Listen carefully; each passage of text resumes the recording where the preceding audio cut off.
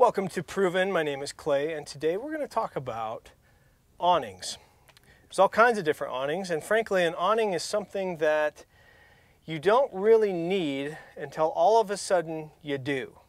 It's something that can sit on the side of your truck for a really long time, and you never use it.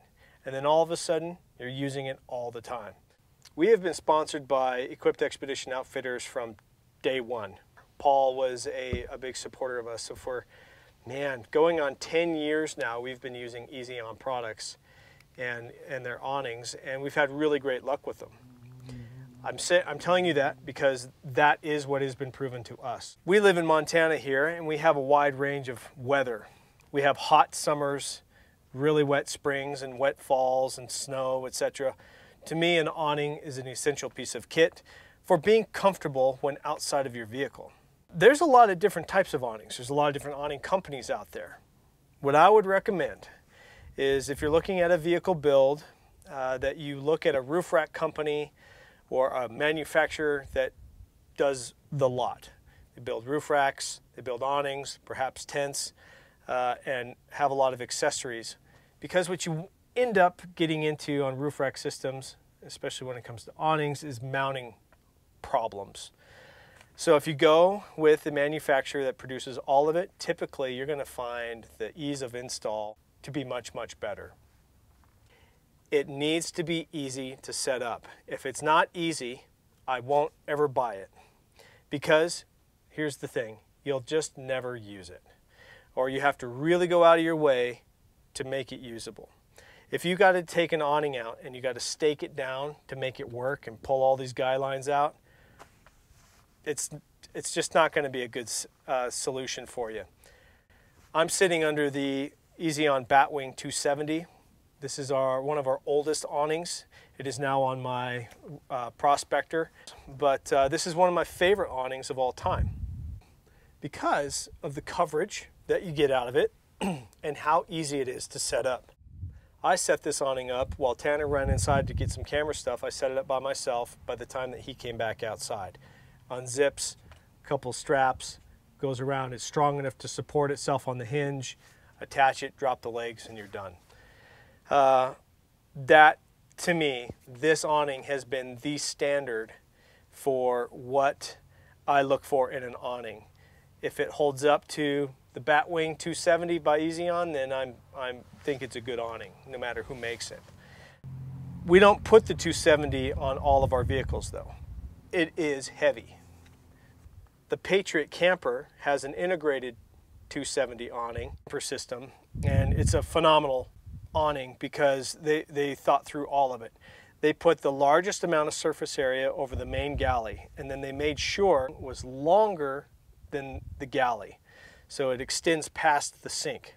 That is a principle that you should apply in any of the awnings that you go out to buy. Make sure it's long enough to cover the area that you want to work in.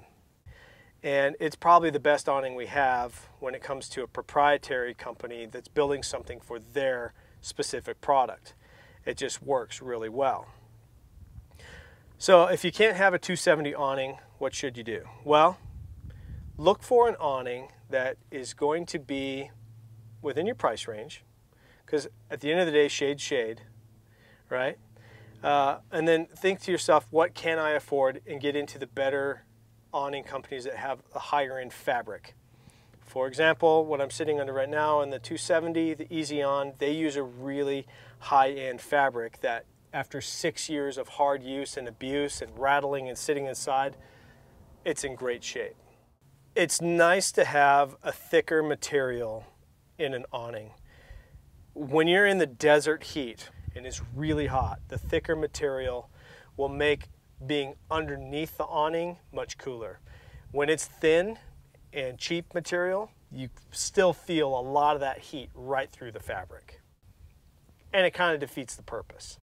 We have one awning that's called the Swift that I also really like. It's on the Land Cruiser, and it has the ability to be set up by a single person without legs. On a good day like today, no wind, you could set it out and it just sits suspended. Now think also on what side of the vehicle you want it mounted on. We've mounted ours on both sides. Even across the fleet here right now, we have awnings on different sides of the vehicles. I would suggest that you put an awning on the passenger side of a vehicle. Why? Because that's the safe side of the vehicle. If you end up kind of pulling off the side of the road, etc., because you're out and about, you can extend your awning for a lunch and you're not extending it out into the road.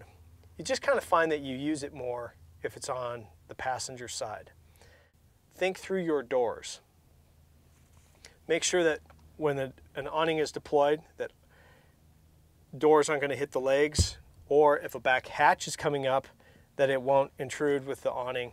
I've seen some people put awnings on the back of, like, say, like a 4Runner or a 270, and it goes all the way to the back, and then the 4Runner hatch lifts up, and then they go, oh man, I didn't think through this because my hatch lifts so high, and then they have to come up with all these other contraptions to make their 270 awning work due to a rear hatch or a door opening up all the way. We mount them in a certain way. We like to install them tight into the vehicle, especially in rock crawling situations or trail conditions when the vehicle starts to lean. A little bit of lean down here is a big lean on the top of the vehicle. It's an arch. So if that's way out there, it's going to hit trees, it's going to get into brush.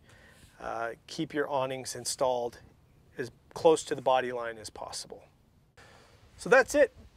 Awnings are pretty straightforward. It's a really cool tool to have. And I want to hear about your experiences with awnings, or what you're using as perhaps shelter in this way. Comment below. Please keep it civil. Hope you're doing good. We'll see you on the next one.